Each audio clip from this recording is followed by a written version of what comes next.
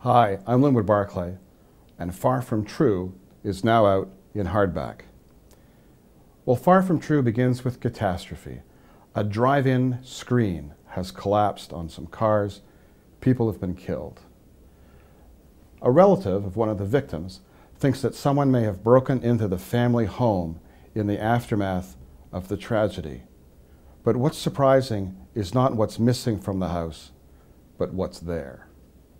Meanwhile, about that drive-in disaster, what's behind that? Does it have something to do with a continuing reign of terror that someone seems to be waging against all of the people of Promise Falls?